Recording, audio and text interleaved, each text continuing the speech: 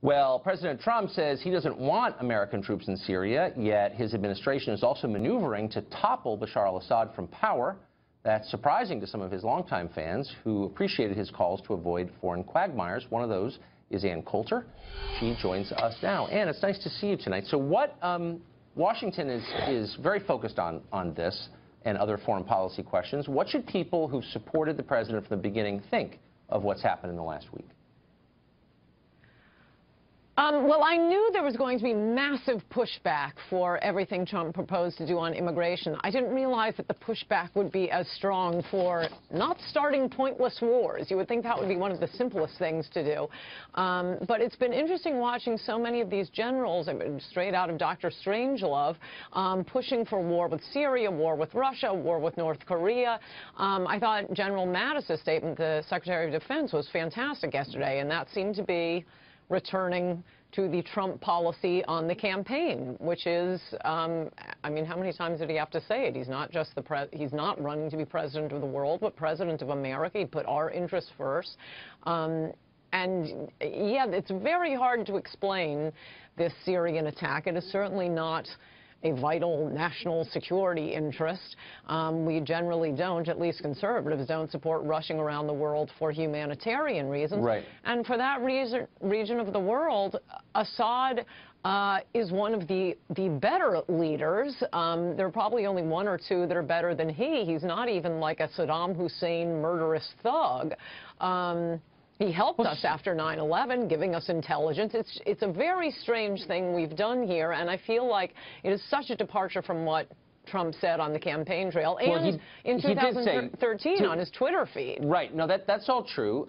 To be fair, he did say yesterday, unequivocally, we're not sending troops to Syria, which I think was reassuring to some people, but it hasn't lessened the enthusiasm of a lot of people here who disliked Trump from the very beginning about getting further involved in one of these wars. And why is that? What's the motivation behind it? Do you know?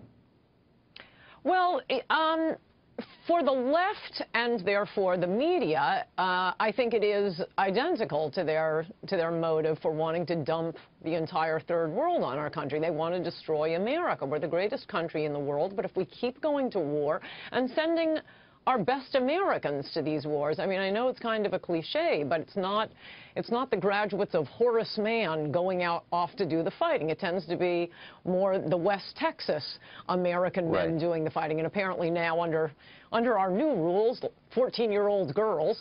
But it will deplete this country if we keep doing these wars. And I'd also point out, as I do in today's column, it's always destroyed presidents, and it has never helped the country we claim we're trying to help. We think we're removing a strong man, and, oh, we're helping the people get out from this brutal dictator. Well, then the new tribe comes in, and they're always much more brutal than the last tribe, and they hate us even more.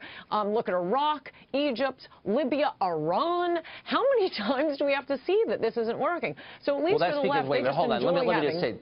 That's because you didn't go to Harvard, so you're not smart enough to perfectly anticipate the outcome of something like this, whereas they are, because you never worked at McKinsey, and they did. Let me ask you about your speech coming up at Cal Berkeley.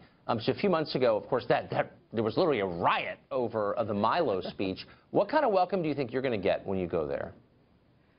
Well, I just read on Breitbart that apparently the administration has essentially shut down a David Horowitz speech there. They moved it a mile off campus, and it's in the middle of the day when there are classes being held. The sponsor contacted me today. You often get these pushbacks from administrators demanding all kinds of money and security fees and all sorts of other things. And maybe I shouldn't be saying this because the sponsors haven't necessarily agreed to my proposal yet, but one of the proposals the administration made was limit it to students, and I think that's not such a bad idea. As I've said before, the students at these places aren't the ones rioting. What we're seeing is basically the rioters from Ferguson going around to colleges, wherever they think it'll be fun to smash a Starbucks window. No, that's right. Well, we wish you luck, Ann, and I hope that this will be your first stop after you get back from there. I know in one piece. Thanks for joining us. Yes, thank you.